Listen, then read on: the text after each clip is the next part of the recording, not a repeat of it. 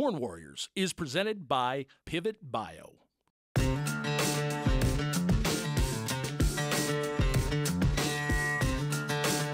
September 13th, just got done with our watermelon season. Just got done packing the last few buses.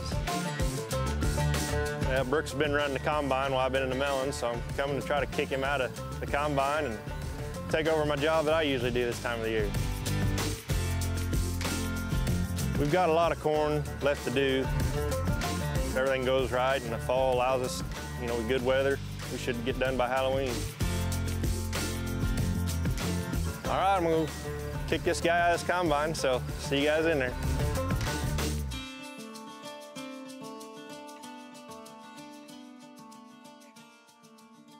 And last but not least, if you want your corn knee-high by July, better get the plant, boys. I make my living off the land.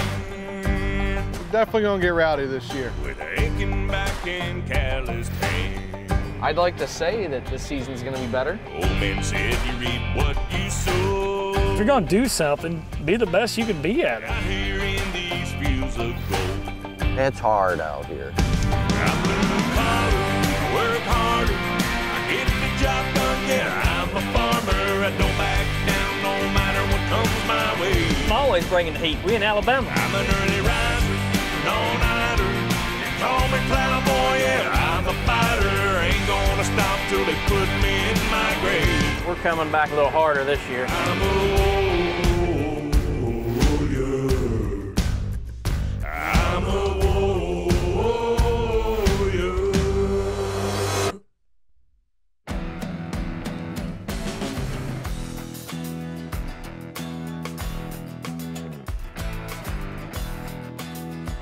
So yeah, this year we're running a 780.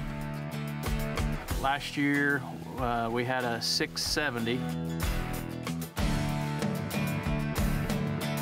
We actually got some copperhead concaves for this combine. Hopefully midweek, we're supposed to be getting some rain. We'll shut down, put those copperheads in and have a pretty good comparison. So we're excited for that.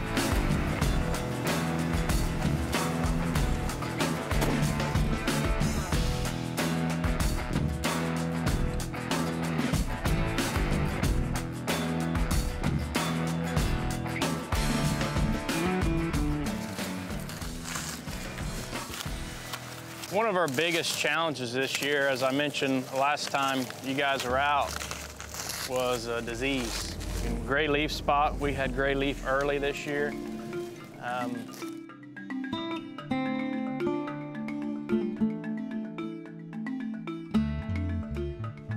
This is the second year in a row I've been seeing tar spot.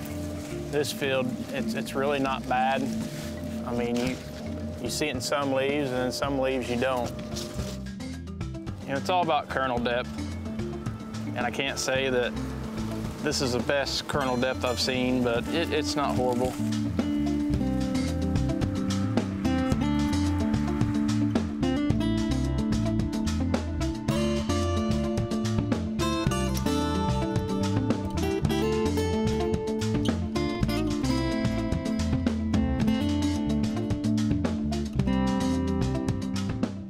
Today we are driving grain cart, following my uncle around in the field, getting the crops out of the field. Happy to harvest them. I can't wait till I work the ground. That's my favorite part.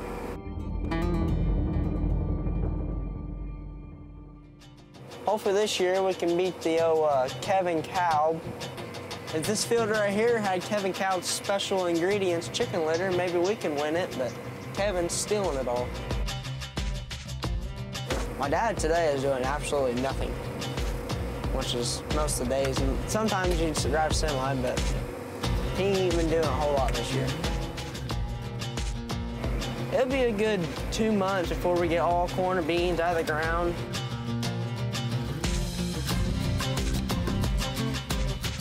We got a good while before we can go off and screw around and have fun in the wintertime.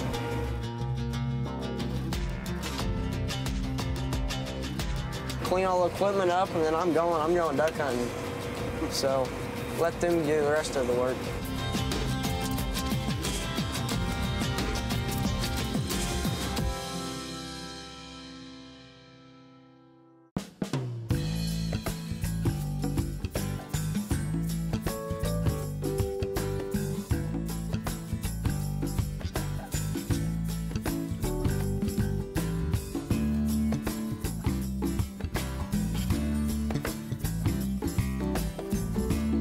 So yeah, the fun part's over with. Now we're just waiting on the calculations. You know, we'll see where we're at.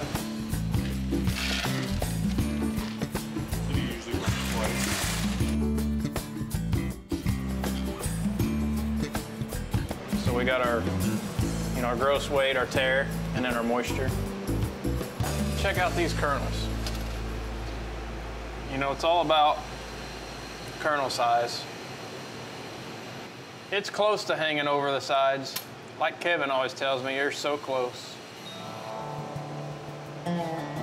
Feeling good. The field's been good, it looked good. I mean, I knew it was gonna be good corn.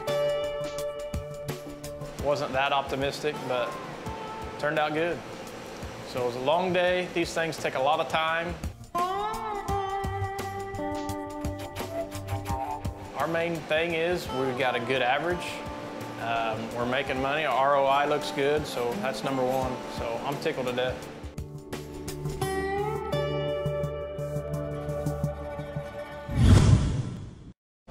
Farmers deserve a nitrogen that works as hard as they do, one that stays with the crop until the job is done. It's time to turn to a better nitrogen with Pivot Bio.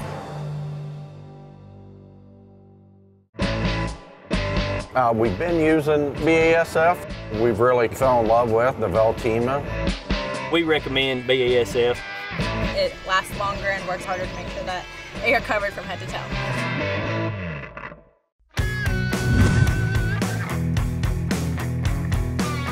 So today is the 14th of September. We're down here looking at one of our MAC field plots, actually. This here is, I think we're in the one that has no end furrow, but it has their 2x2 program. Just seeing how far along we are, taking a look at some of the ears. You don't see the even ear sets. You know, we had really good even emergence this year, but when the corn got up to about V2, we got like 14, 15 inches of rain the next 3 weeks. Some spots dried out a little bit in a row and some got behind, but the neat thing is, even with the uneven ear placements here, still pretty consistent ear size, which you don't see with that. I mean, you know, you grab that, that's a pretty damn big ear there. Pretty heavy.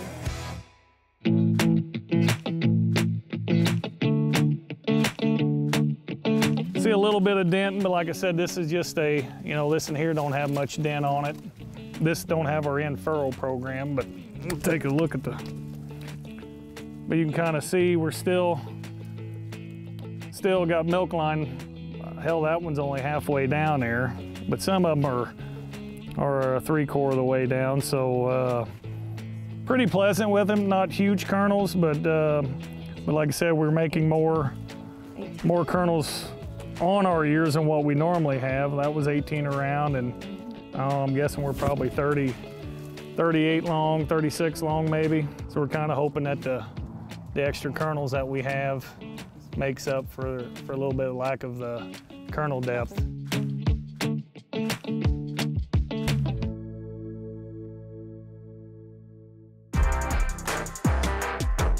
There's where we make our bushels up, right there, fellas. You know, even though they're different heights, they're still consistently sized ears. Not too much dent in it. And this is just our plot. This is not our high yield field, but if I had to guess, this strip through here is still gonna be 300 plus bushel corn right through here.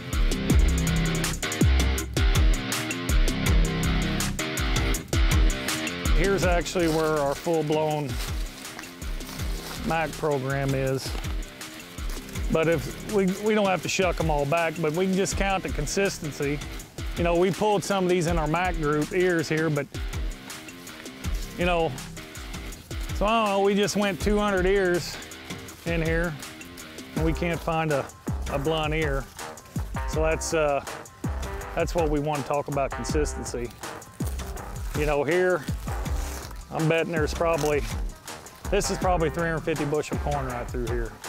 So it should be pretty good corn.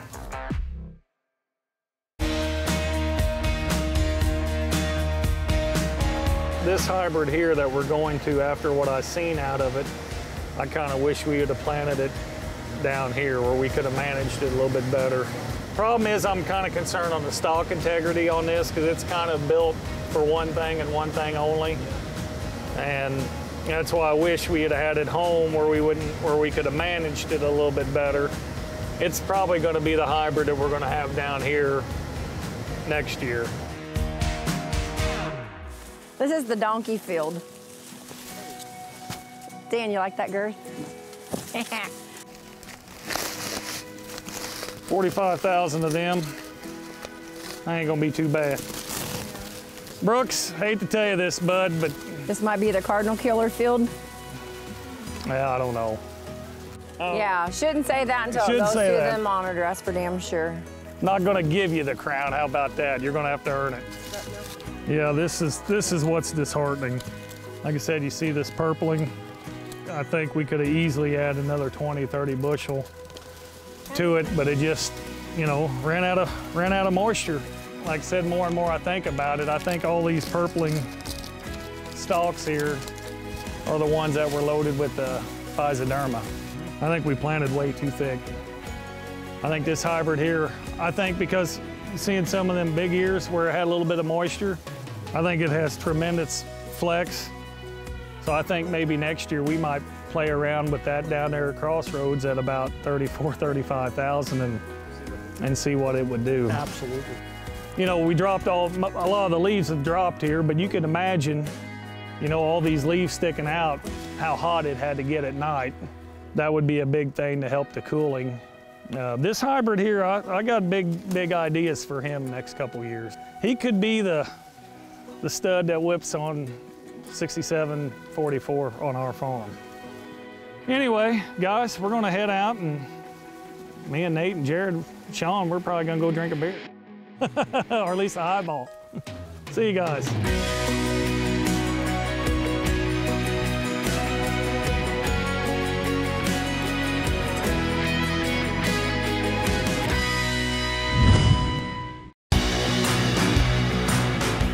Best part of being in the MAC group for me is that I'm able to surround myself with people I want to be like. So other high yielders, people that are striving to do better. Some of the shortcuts, Kevin's kind of given us some guidelines along tissue test levels, soil test levels. It's just really giving you a roadmap on what to look for. We're looking to bust through yield plateaus. We've never had a corn crop that's as green as it is now from top to bottom. I mean, that speaks for itself.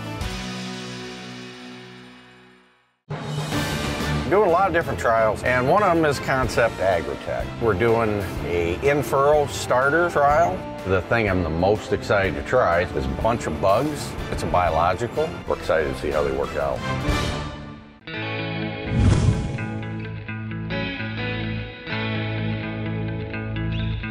Yeah, today's September 24th.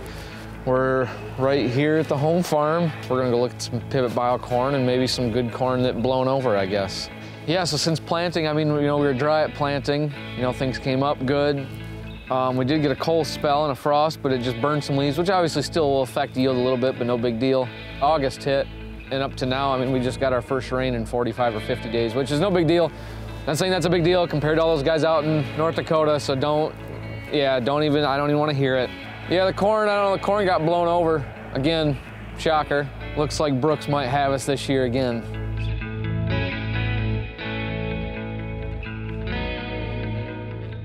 There's nothing special about this corn. We side dressed it, and as soon as he left the field, they got 10 inches of rain over the next 36 hours. So I don't care if you coultered, wide dropped, spread, that helps nobody, that amount of rain. Yeah, the corn's pretty yellow. The corn sucks. This is irrigated corn. This field typically averages 230 across everything, dryland corners, everything.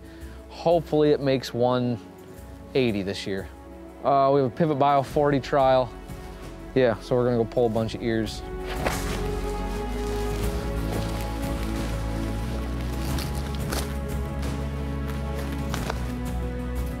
Like here, it looks like the corn will make 200 bushel, but still, it ain't gonna be enough to pay, but makes you feel better. Yeah, I mean, I guess the kernel depth, I mean, it's not terrible here. Like I said, I hope it makes 200 bushel would be nice. I mean, you were watching, I pulled all these ears consecutively, didn't I? Yeah, yeah. So, I mean, that's kind of cool. I mean, I think out of all these, there might be 1 or 2 dinks. Not good corn, but at least it's all consistent.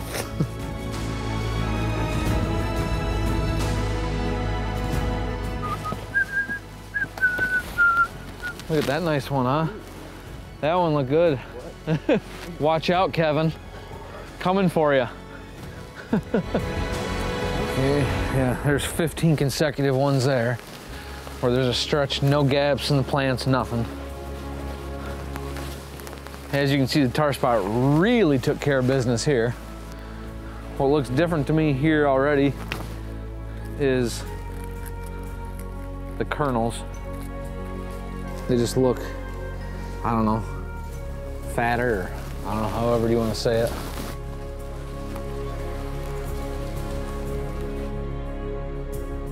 I want to walk in. This would be Pivot Bio 40 minus 35 pounds side dress.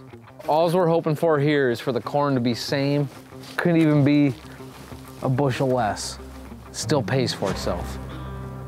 Still makes you money. We'll walk out a few rows here.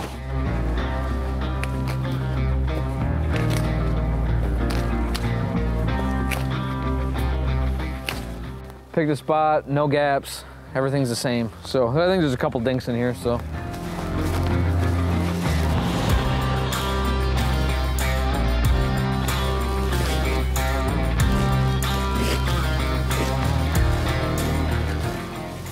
I mean, it looks like the pollination was fine, but the girth and maybe the rows around were affected.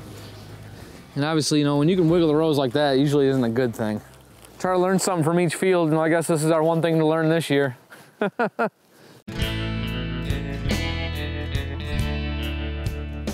I think we see more consistency. This one here is, let's see, this would be 250 pounds of nitrogen, no Pivot Bio.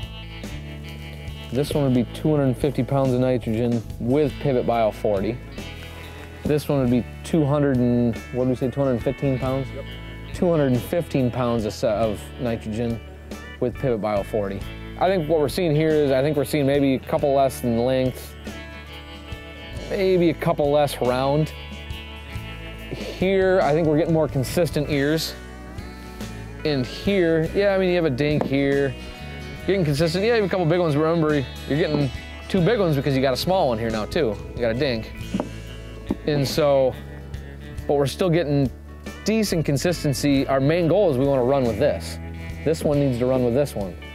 You still come out ahead with Pivot Bio 40. So, cut back your end, you know, you're saving $7 an acre here. Farmers deserve a nitrogen that works as hard as they do. One that stays with the crop until the job is done. It's time to turn to a better nitrogen with Pivot Bio.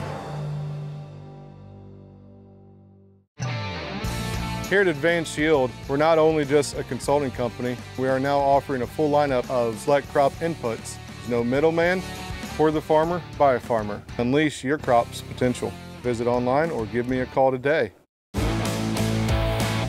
Ran the Copperhead Furrow Cruiser this year. Been very good, very happy with it. A lot more aggressive on the closing. Just a simple addition to the planter for better closing.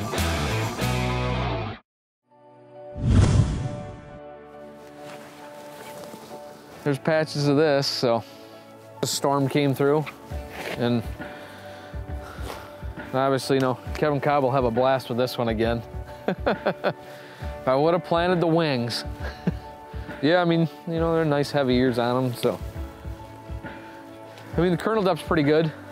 This corn looks like it's still moving, so it does not look like it's dead. We found, 6, 7 acres we can weigh off from. Grain quality looks good.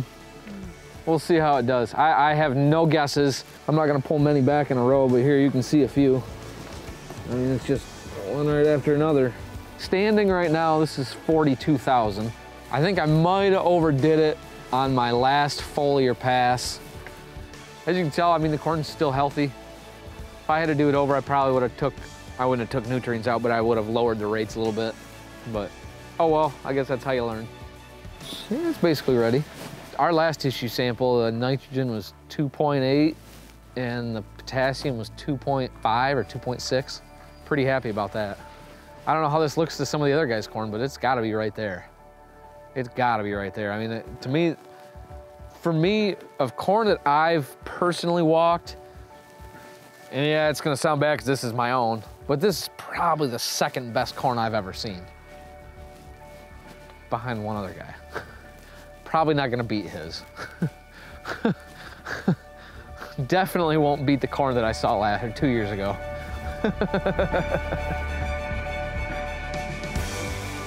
Yeah. Yeah, I can't pull many out here because this goes into my 10 acres here. Yeah, this one, now this one goes into my 10. But yeah, I don't know, we'll see.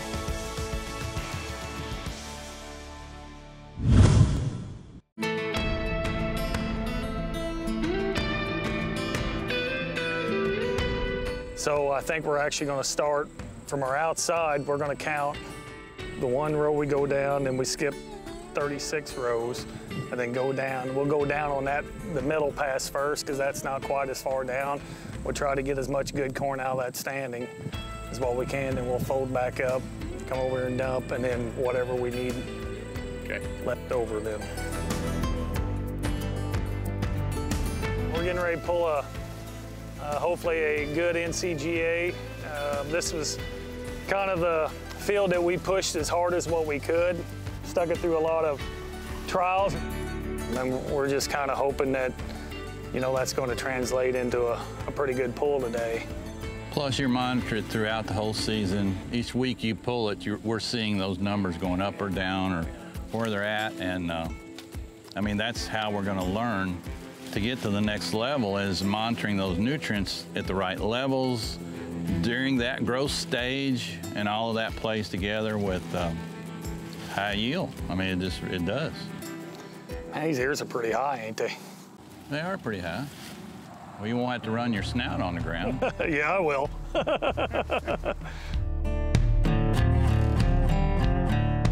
So pretty, you know, not the biggest kernels we ever had, but I wouldn't be afraid to say that they're heaviest that we've ever had. You know, they're pretty good sized kernels there. I don't know, combine will tell us what it'll do. People don't understand and realize how hard it is. You know, back in 2013, we had a perfect growing year. Really didn't do much management, you know, that's how much Mother Nature plays into these yields, that, you know, we didn't do hardly anything, and we grew 374 that year.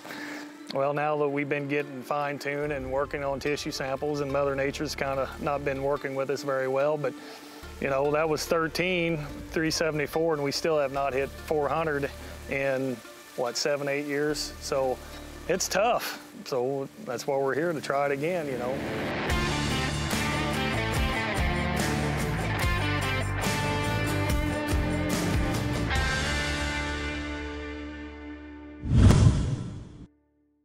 Next week on Corn Warriors. Nah, I'm losing power. What the hell? Mother Nature treated us very kindly this year. You got to find some love somewhere, because it ain't in this cornfield.